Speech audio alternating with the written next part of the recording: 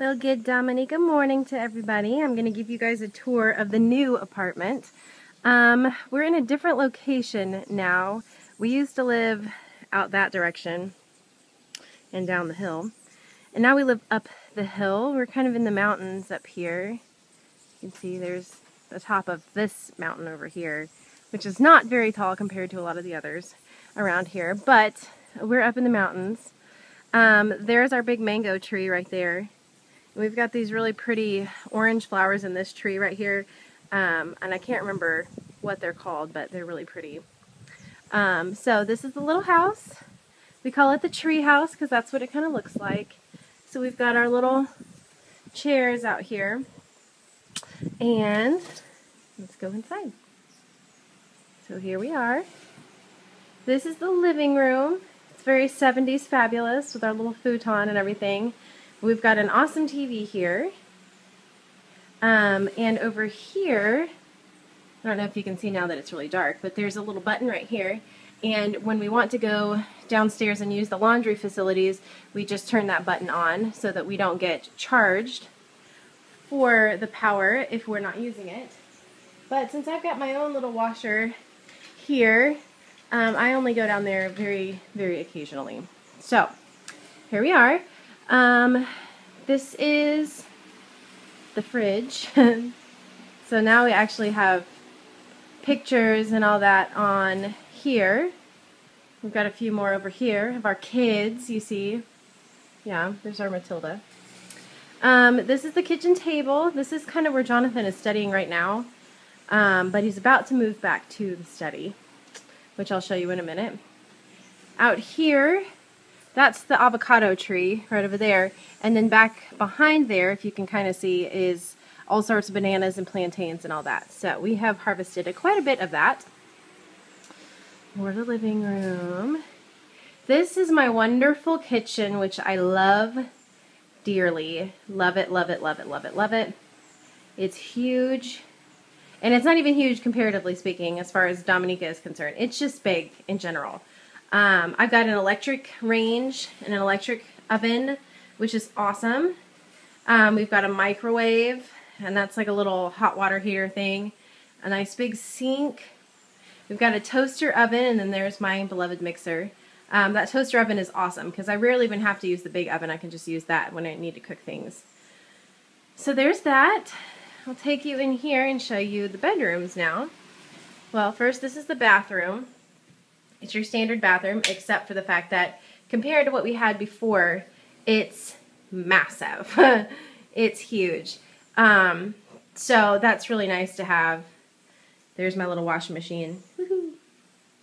It's a little different. It's more European because when you get ready to take a shower, you have to turn this on. You leave it on for 10 or 15 minutes, and then you can turn the hot water on in the shower. So it's kind of different. This is the office. It's really a third bedroom, but they have it set up like an office, which works just fine because we don't need 3 bedrooms right now necessarily. But you see it's got all sorts of floor space, so this is going to be perfect for blow-up mattresses should you choose to come and visit. There's an air conditioning unit in here. It's also got track lighting. That's interesting. And then it's got a really great window that kind of looks out onto some peaceful trees and stuff. We see hummingbirds out here all the time. Very cool. Okay. And I'll take you, we're going back to the bathroom. It makes that study really private because the only way to get through it is to walk through the bathroom. So there's not a door into the kitchen or anything like that. So he can shut himself in there, and I won't bother him or any of my girlfriends that come over. So this is the guest room.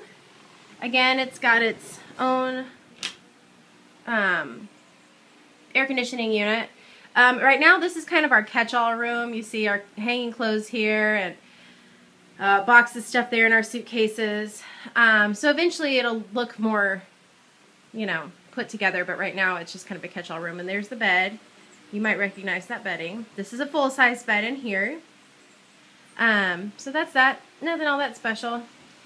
We got our little remote control situation here for the air conditioning. All 3 of the rooms have that, so that's cool.